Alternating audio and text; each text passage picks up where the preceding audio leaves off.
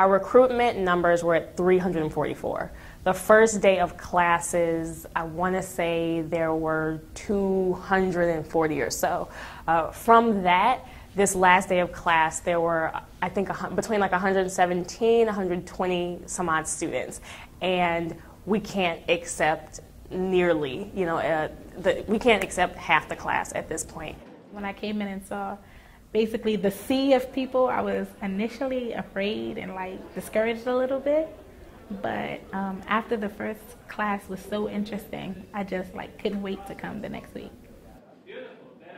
For the pre-cert, what we do is we try to take them through a mini WOS academic course, and you go through what is close to technical skills, and that's the critical thinking class, and then the soft skills, which is the mentoring class, and you do that for 6 weeks and do work that would kind of model what you're going to do when you're in the actual course. So in that way, we can get a taste for the type of student you're going to be. The most rewarding thing that I've picked up in the program is, to me, the interpersonal skills that I've picked up, working in group projects and with other students trying to make the program.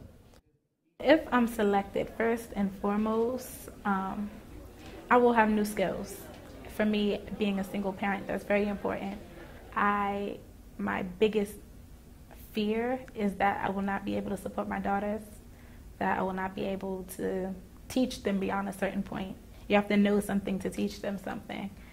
So I see my life changing, and I will be equipped with new skills.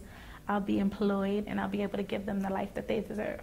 There are a number of students that are motivated, for one, coming to 6 weeks of a pre-cert. For beginners, I'm like, okay, you're a motivated student. And I think that desire and that hunger that a lot of young people have, a lot of our students have, I want all the companies to have it, to see that, because they can just make such a big difference.